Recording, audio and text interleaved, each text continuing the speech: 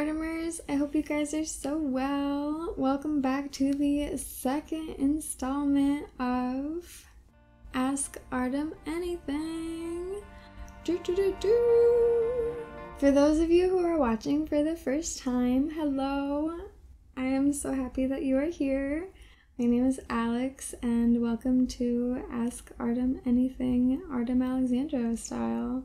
I'm a philosopher as well as a professional in advertising and public relations. I have a bachelor's degree in both of them, which is pretty cool.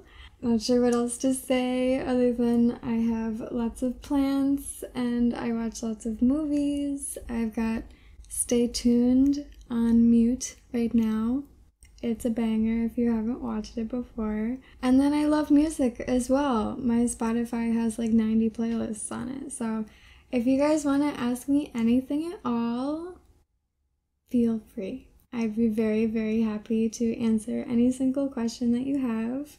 Today we are going to be talking about a very classic situation, the trolley problem. So from my last video, Sam, thank you so much for asking me about this. I'm very excited to get into it. Because the trolley problem is such a freaking classic, I thought it would be really fun to just watch a YouTube video on it. Alright, so this 1 minute and 38 second video is the one that one of my professors showed in class. So I think it is a perfect example that we shall show here today.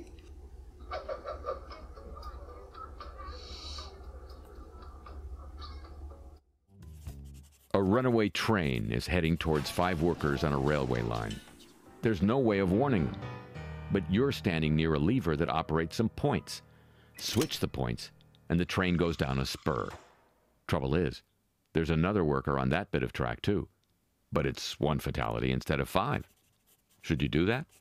Many people think the right thing to do would be to switch the points, to sacrifice 1 to save 5, since that produces the best outcome possible. Now imagine the train heading for the workers again. This time it can only be stopped by pushing a very large man off a bridge. His great bulk would stop the train, but he'd die. Should you do that? Most people say no. But why not?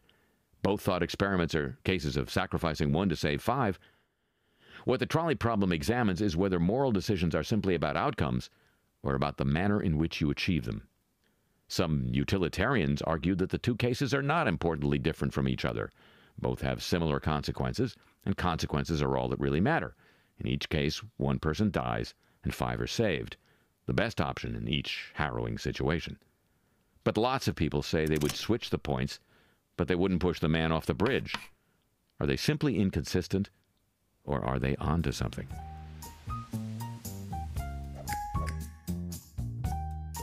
Or are they onto something?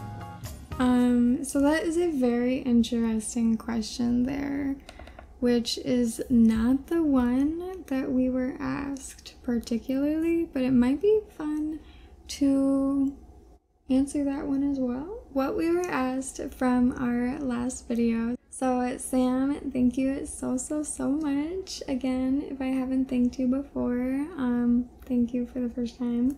I was so excited when I saw your comment. You have no idea. I was about ready to go and brush my teeth, and then I checked my video to see if it had any comments, and whoop-bam, there you were. So you made my day. I made it to the end, so crickets emoji, rock emoji, cause you rock, you know what's up. A live stream of answering questions would be cool. I thought so too. But again, it's terrifying, right? My questions are, what would you do if you were the driver in the trolley problem? Save 1 person versus a couple people, and why? And what do you have for the future, since graduating, YouTube, dream job, fields of interest? So, second awesome follow-up question, awesome second follow-up, you know what I'm saying. So, as I said before, this is a super classic problem, and as Sam mentioned, I am graduated. So it's been a very long time since I've talked about it. I'm very excited to do so. I gotta draw a little train first, of course.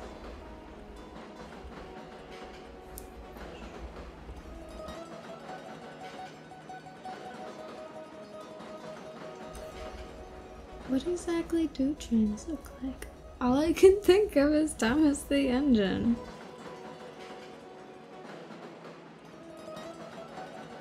This is a bit of a complex situation.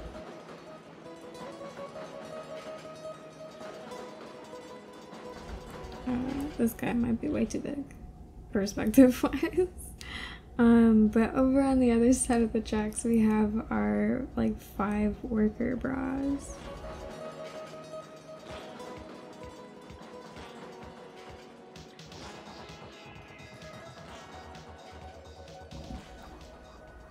Okay, so I have drawn out our situation. Hopefully I will have time within the next week to actually finish drawing it, because that would be fun. So what is very interesting about the wording of Sam's question is if I were the driver, and in which case I feel like that is the driver of the train situation. I'm not sure if I can do anything if I am the driver of the train. I'm not sure if they can switch the train tracks and I don't know if trains can do that. So in which case, if I were the train, I would just feel very bad. Okay, so I kind of drew the problem backwards. The people are supposed to be over here, and the one person is supposed to be over here. But what is really funny about the video is one of the little guys, he has a pop-up and it's like, I can't yell because sound hasn't been invented yet.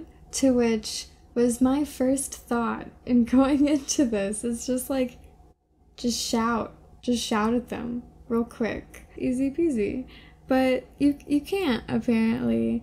You're standing here completely unable to shout. So what do you do? What does one do? This case scenario can be applied to a number of other things, and that is why it has been used so heavily throughout ethics courses throughout all of time. So the real meat of this question is, would you save one person or 5? But I like to look at the details a little closer. The classic problem says the 5 people work on the train tracks. They're working on the train tracks. And so, to a degree, they are probably paid hazard pay that if the train was coming at them, they are more prepared and aware of the possibility of than a passerby, just a civilian on the streets, just a little pedestrian. So they're probably not aware of this probably being able to happen. If you saw a train was about to hit 5 people, you would probably assume that one person is less than 5 people. And this is basically the most humane way that everyone has come to answer this question. But what is very interesting is what I said.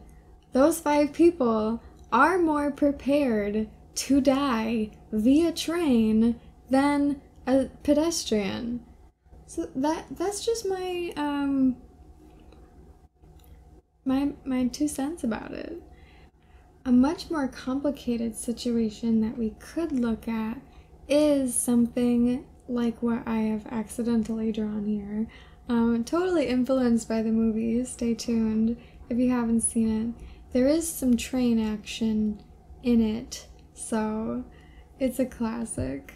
But if the only way to fix the situation is by switching the lever in moving the tracks one way or another, what would you do in a situation where a train was coming straight barreling towards, say, your loved one, or, just a random human to make it easier to say no or yes?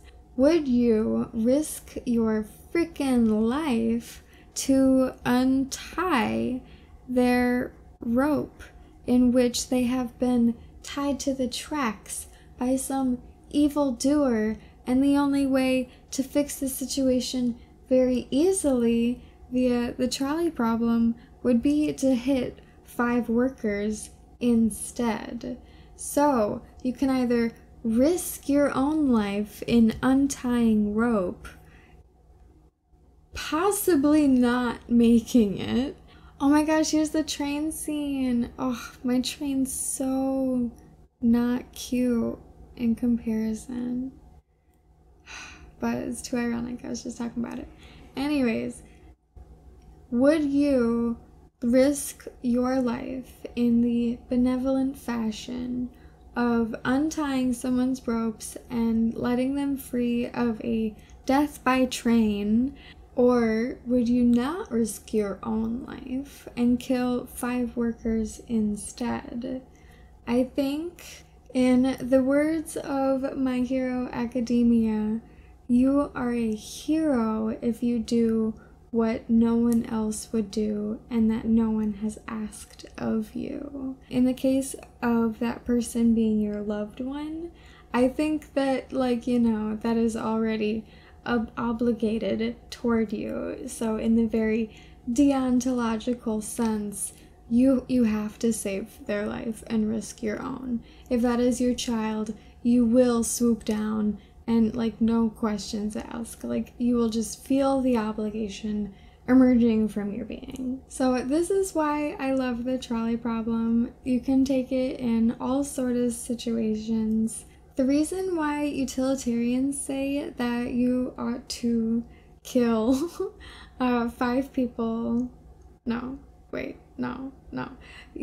one person instead of 5 people is because of simple math. This is why I am not utilitarianistic, because it is a little cut and dry for my taste. But in looking at the simple math, 5 people is more than 1 person. What is a little anti-2020 PC about the trolley problem is you're talking about killing people.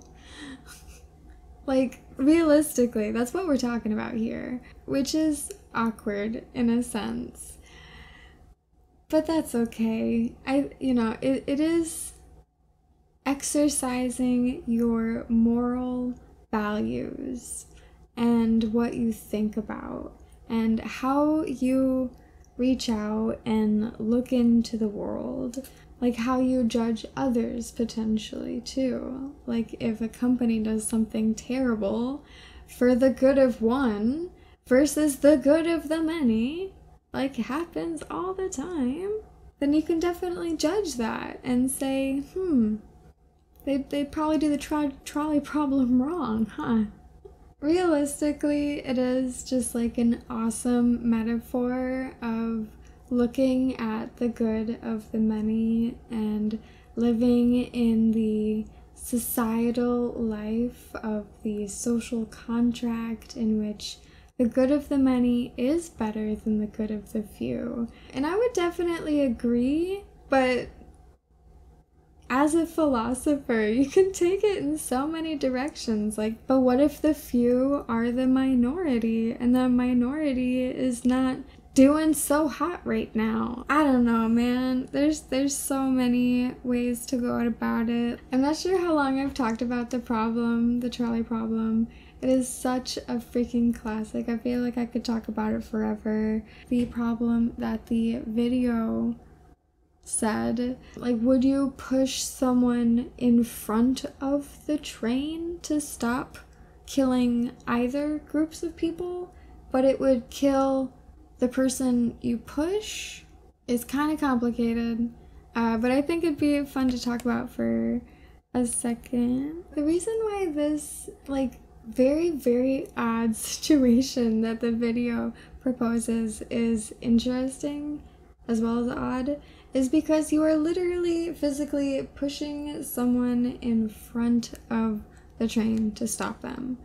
The video specifically says a large enough person to stop the train, to which is sizest and not particularly appropriate.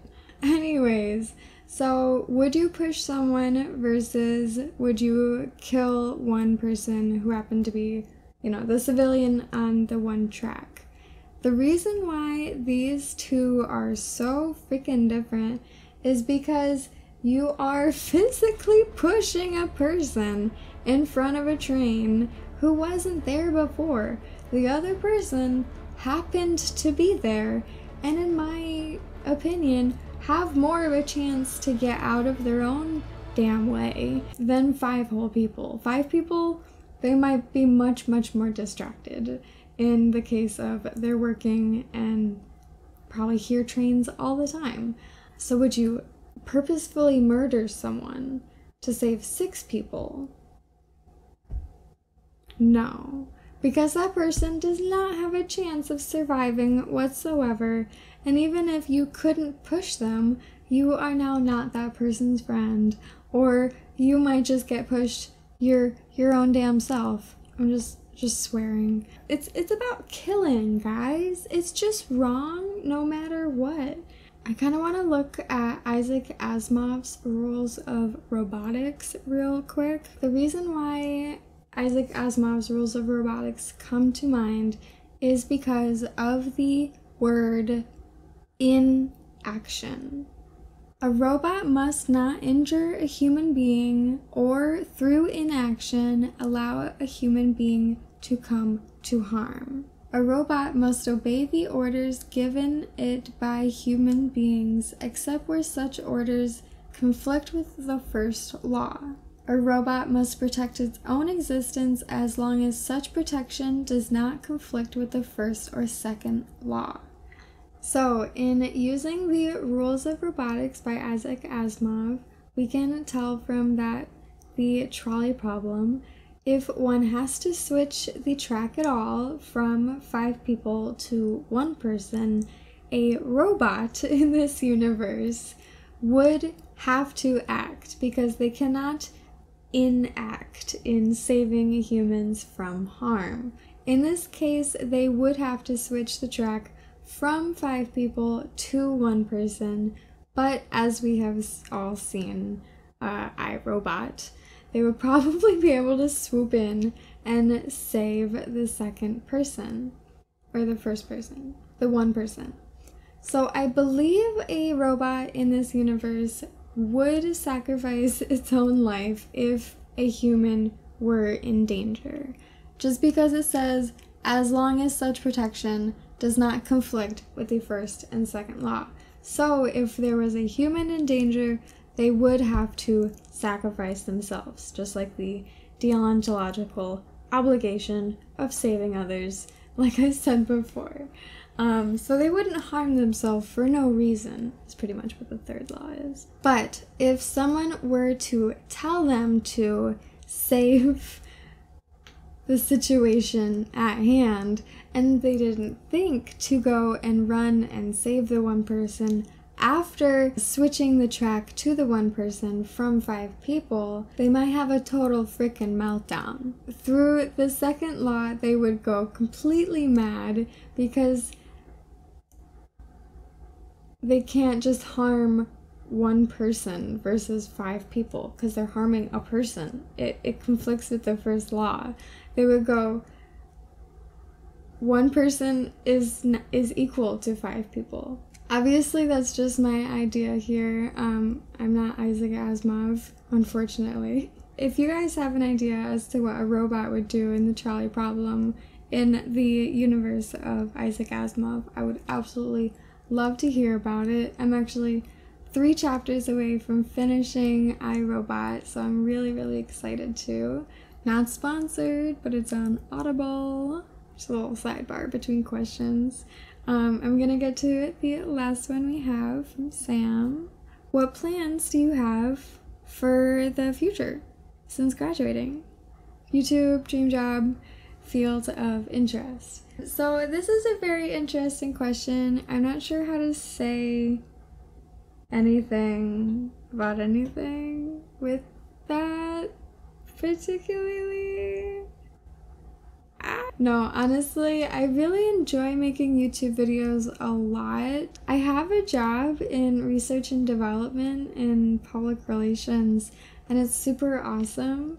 In moving on into like plans, I'm pretty good for right now. I just went to school for like Evers, so even like trying to have a YouTube schedule is like, I'm finally doing it, dude.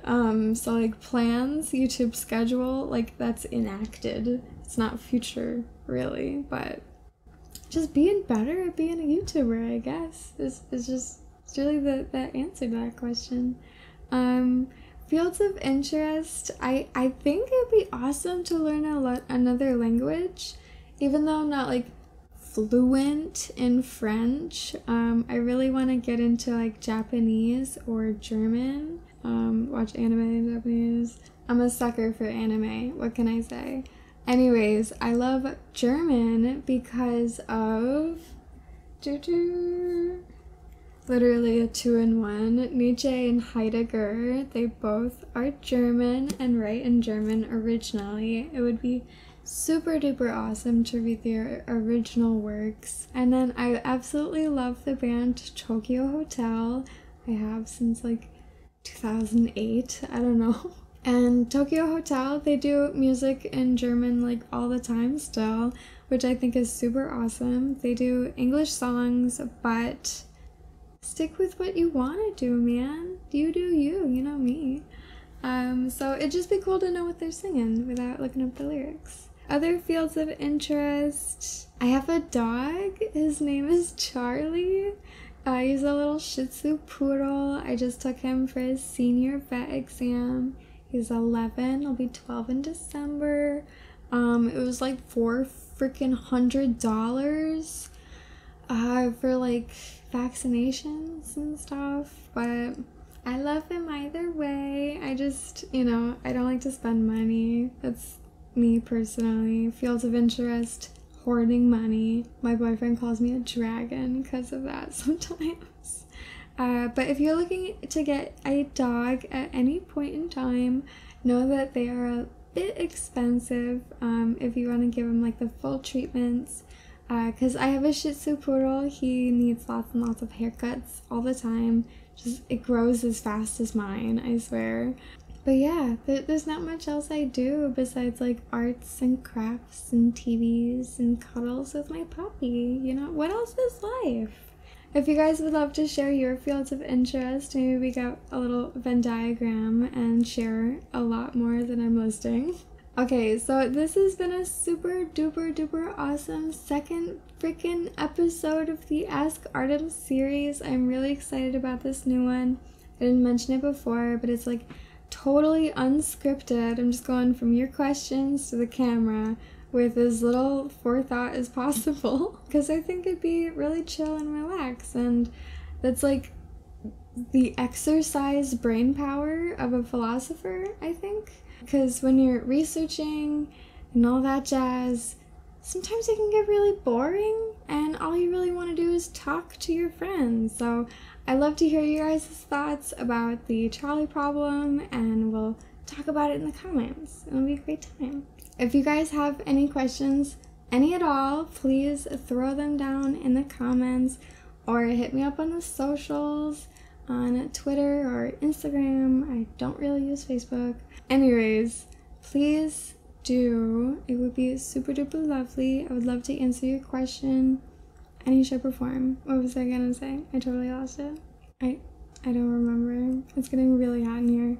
Okay, so I'm gonna leave it at that. You guys have a great rest of your night or day or morning or whatever. Thank you so much if you made it all the way to the end here.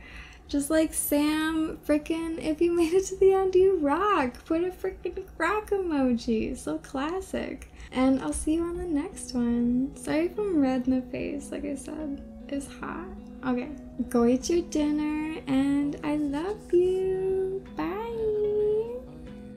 P.S. It's like freaking 1:38 in the morning, and I drank coffee to make a video so I'd have more energy for you guys. So wish me luck on sleeping.